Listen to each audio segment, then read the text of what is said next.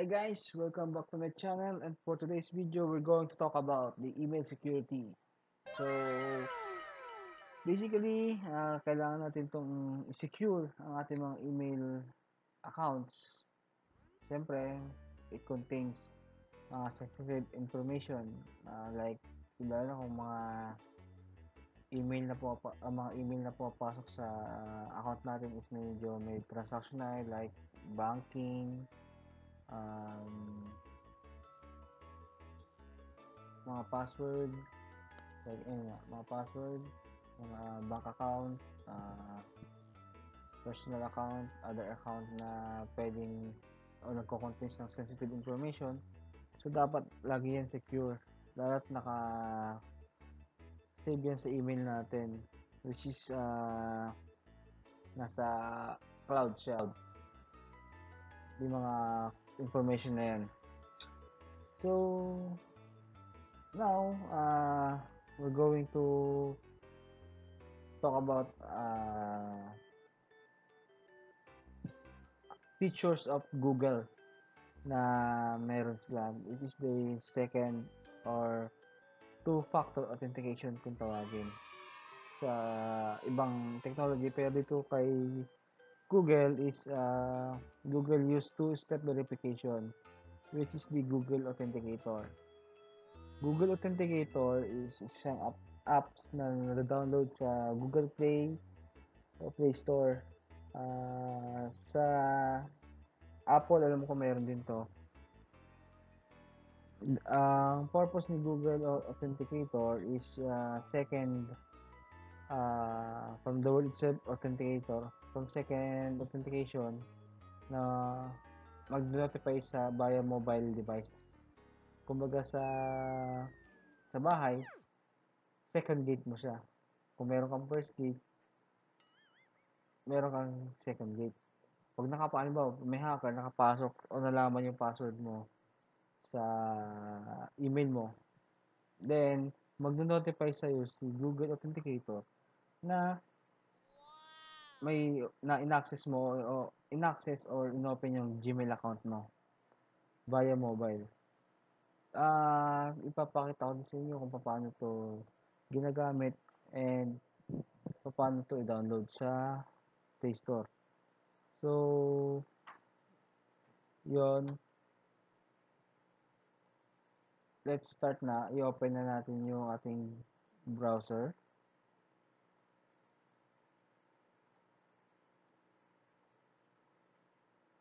I-open ko yung incognito. So, papakita ko lang yung ito. Google Authenticator. Ito siya. Then, i-download natin siya.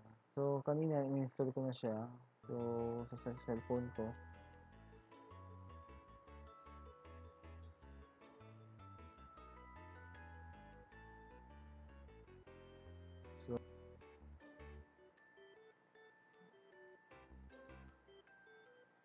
Take note na pala guys, no, once na naka-activate pala tong Google Authenticator nyo, need nyo rin ng internet access sa mobile nyo para sync sila. Halimbawa, nag-login ako sa email, then naka-enable tong two-step verification ni Google or which is the Google Authenticator, magpa-pop up yun sa screen ng cellphone nyo. So, once na-install nyo na siya guys, no, kailangan natin i-enable sa Google account natin kung paano or para mag-work si Google Authenticator.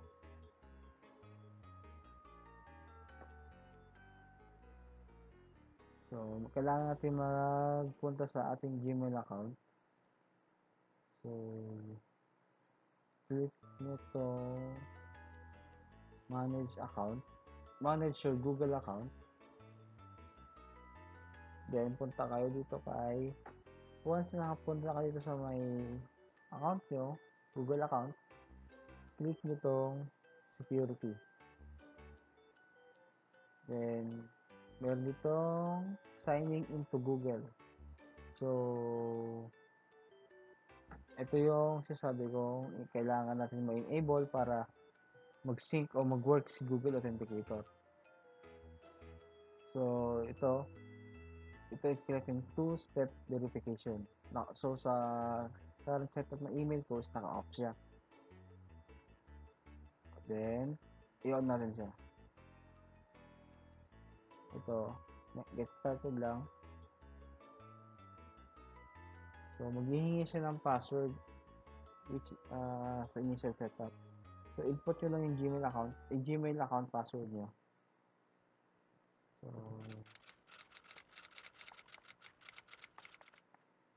then, click next.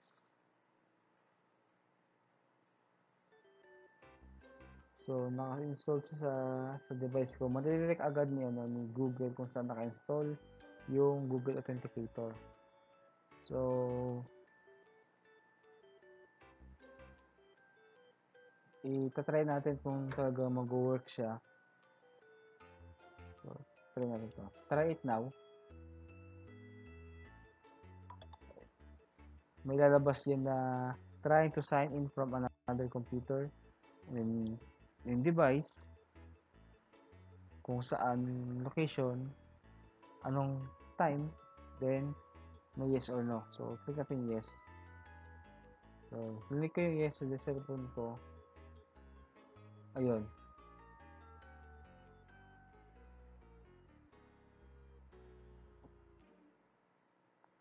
Then, isa pang kailangan natin i-set up is yung backup.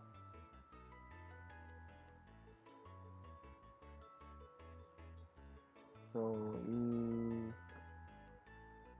via SMS naman to. So, input nyo lang yung number nyo dyan kung ano naka-active na number nyo para i-text ni Google yung verification code.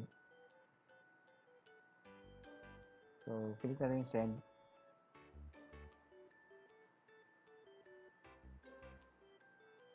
At yun na nga guys, na nag-text na sa akin si Google yung verification code.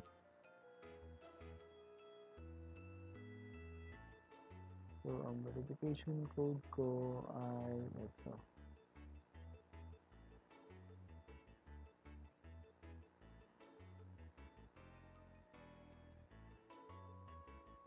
Click next.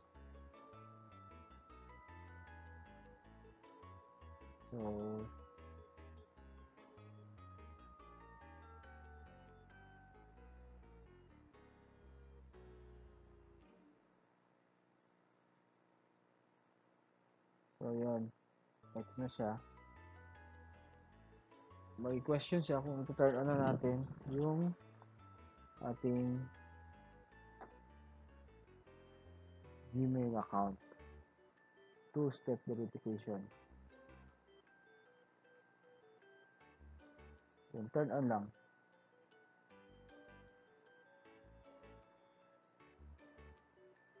Then yun, tapos na. So, para i-test natin siya, login tayo ngayon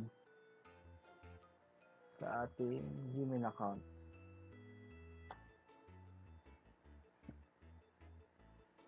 So, yung input yung email. Then, click next. Input natin yung password.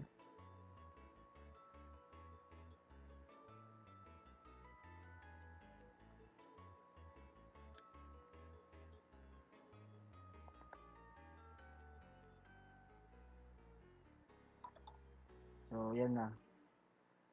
May Google Authenticator na tayong gagana. So, click next. Yes pala sa ano. So, yun. Then, mag-login na yun sa email mo. Yun.